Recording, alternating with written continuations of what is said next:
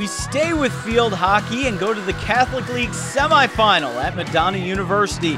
Farmington Hills Mercy taking on Bloomfield Hills Academy of Sacred Heart. Pick the game up in the second half. We are scoreless, but Sacred Heart is in blue, and they're trying to get on the board. A couple of attempts in front of the net.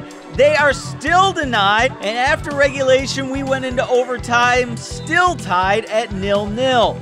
This would go into a shootout, and Sacred Heart went up first. It would be the sophomore, Kelly Keating, putting it into the back of the net, and the Gazelles take a 1-0 lead.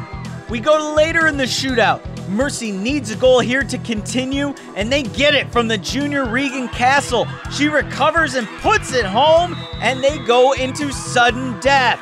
The Gazelles would answer. It's the senior, Gretchen Lemon, coming through with the goal, and Sacred Heart is up now 2-1.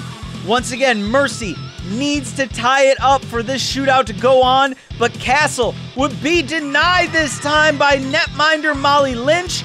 Sacred Heart celebrates as they beat Mercy 2-1 to advance to the Catholic League Championship.